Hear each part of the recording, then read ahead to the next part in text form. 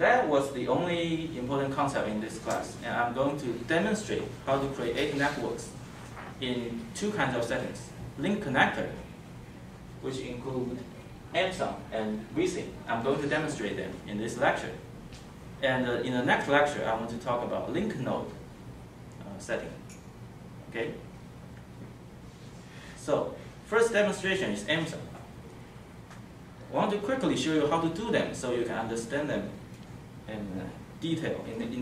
Okay, so MSOM. In MSOM, you first create a new network. And I want to talk about the interface a little bit more. Here is the toolbar to create entities. And this is the main working area, or the view area, that your network, that you can see your network. And in this area, all the invisible entities will be grouped or categorized. So these are data that cannot be visualized, but they are grouped in a hierarchical way. And this is the output or info area. Okay, let me create in MSOM, a link is called a section. So if you go to this button, I guess you probably have to review this, review my video after the class, because I will be talking this quickly. Okay, so create a section. I click that button, and I will be able to drag a segment like this, okay? And when you want to finish, just double click. Then you create a segment. And you left click, you can press delete to delete it. Okay? So let me create a four-way stop sign here. Create a section like this. Let me do it again. Create a section from here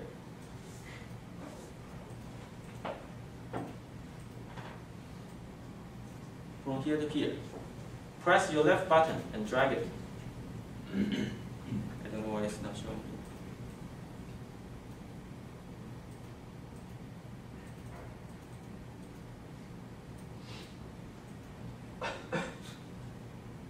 Oh, I clicked the wrong button. So here, this is the created section. Double click. So this is one unidirectional section. If you click it and right click, you will be able to generate opposite direction. So then you have two links. For each link, if you click it, it will show some control points and a middle line, yellow, the red middle line. And if you drag this yellow line, you will be able to move the link. Okay? So this is one approach. Let me quickly create our other approaches.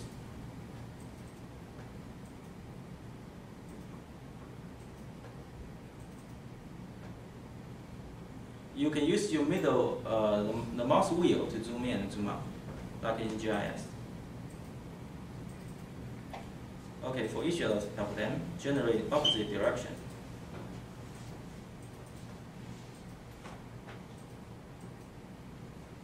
If you press Shift, you can select multiple links. And if you drag the red line, you will be able to move them. Now, this shape is not perfect, but let's just use this shape to save time. So the next step will be create a node.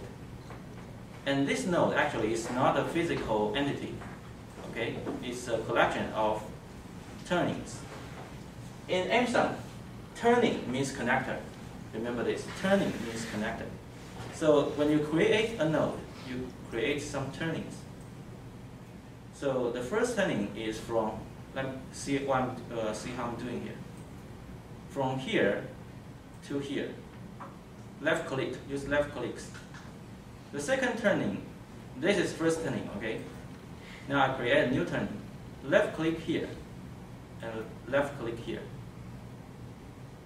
Another turning, left, left. Oh, okay?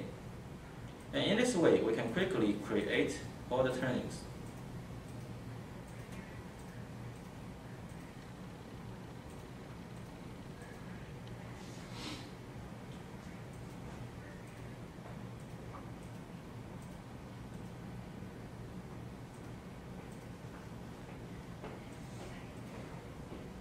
For example, in this turning, it's only for this lane, from this lane and to other two lanes. And I can press Shift and click and add this lane. See it? And by doing this, we created 12 turnings. Oh, not 12. I'm not finished yet. From here, still 3 more. From here to here. From here to here, and from both of these to here. Now I have 12 turnings for this intersection. And in this window, you will be able to see the speed limit for each turning. So you can define the travel speed within each turning for each connector. And here you will be able to select the warning, like yield sign or stop sign. So what I want to do is create a 4-way stop sign setting. So I just select stop signs for each turn. When you select an item here, you will be able to see that in the main view window. So let me just do it very quickly.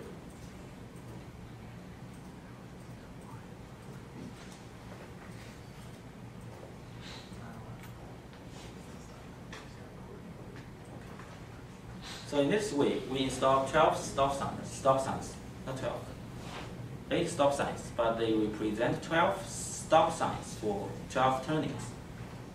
Now we have already finished editing this network. Let me show you how to modify the shape of them. So for this link, it's straight, but we can right-click this link and add curved vertex.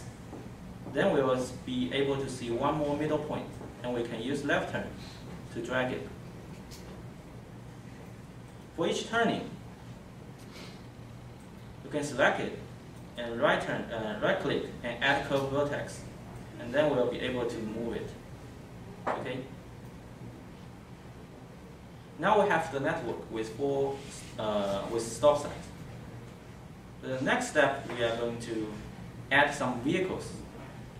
In order to do that, we have to create a centroid.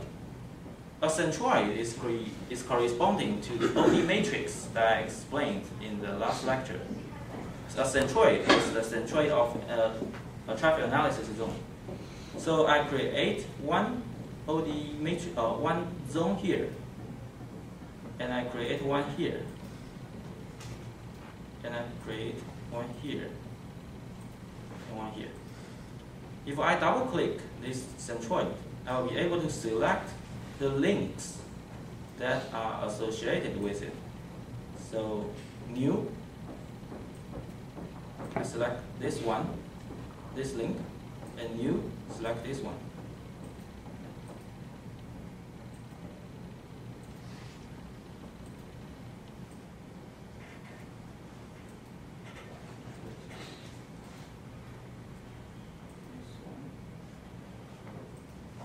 Let me explain it in more detail.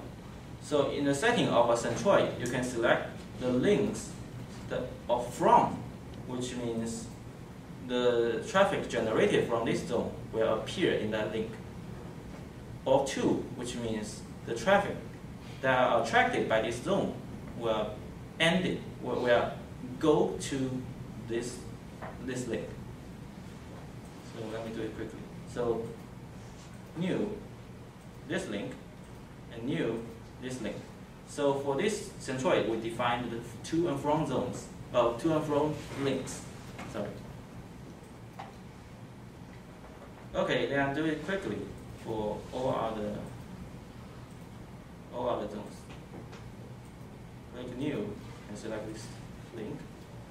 Double click new, select this link, new, this link.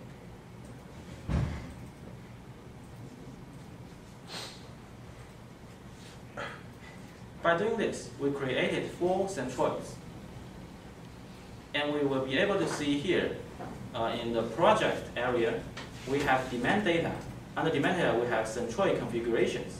Then we have centroid's configuration and its ID. If we right-click it and new, we'll be able to create OD matrix. So here is a matrix. We double-click that OD matrix, we'll be able to specify the number of trips between each OD pair. So for example, here I put 100 vehicle. Here I put another 100 vehicle. This is from 218 to 221. 100. 100.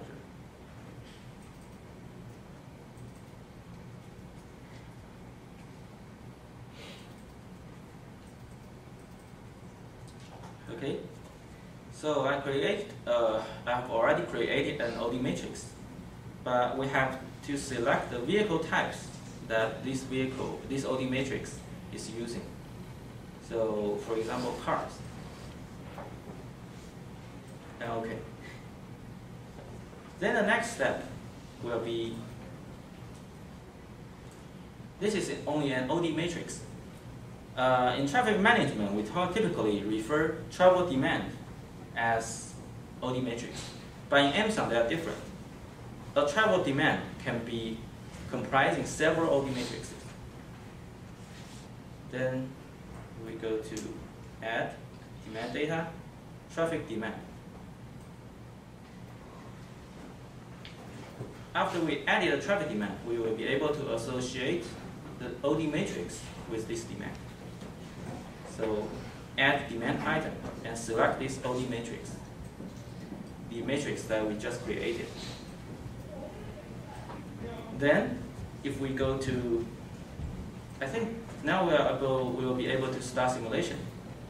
We still do it from here. Press this plus button, add scenarios. Scenarios means simulation scenarios. It can be dynamic, which includes macroscopic and mesoscopic, or macro scenario. So let's select dynamic scenario. We'll be able to see here. For each scenario, we can create several experiments. So we create one experiment. For each experiment, we can create several replications. For example, we can create 10 replications, which means we are going to run it 10 times. And at the same time, we are going to get an average. This is an average. Okay? For this experiment, we have to right-click it, choose a property.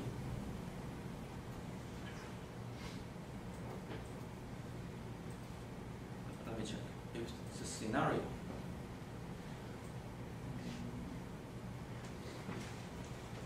We have to associate the demand to this scenario.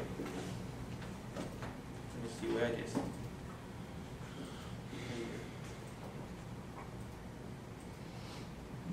Let me just run it and see the output. So for this replication, if I right-click, I can use animated simulation. And here it says, no traffic demand has been associated with this scenario. So I go to this scenario, double-click. Okay, I see here. So here I can select the traffic demand that's associated with this scenario. Then I select it, and OK. In this way, we'll be able to start the replication again. It's preparing.